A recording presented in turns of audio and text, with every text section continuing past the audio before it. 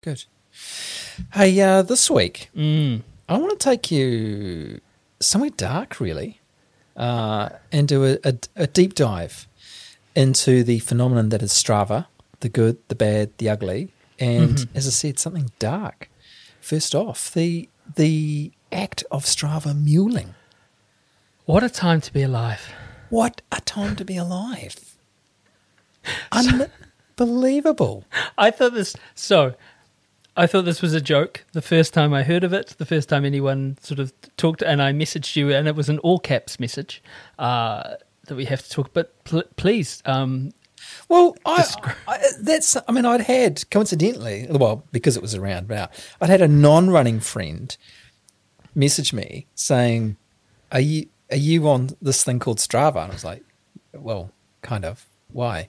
Like, I wouldn't thought that they would know what Strava was. And then he says, "Oh, do you use mules?" And I was like, "What? What are you talking about?" And I had to look it up. I was like, "What?" And so, yeah, it was around the time that it was an influencer, wasn't it? Came out and sort of outed himself as a Strava mule. And in case anyone doesn't know, do you want to explain what a Strava mule is, Matt?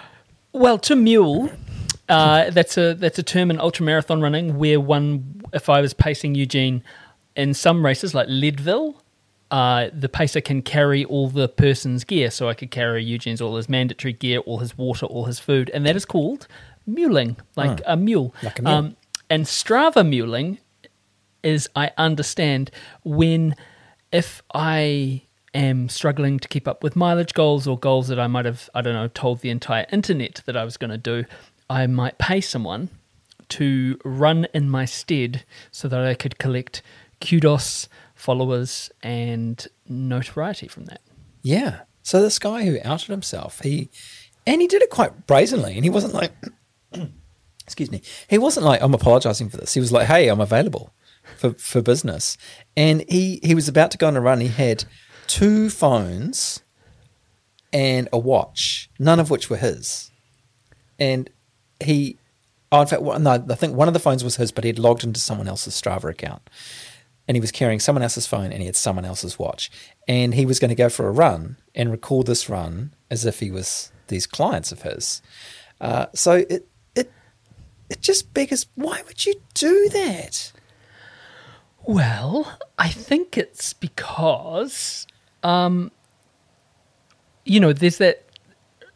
that saying, what is it?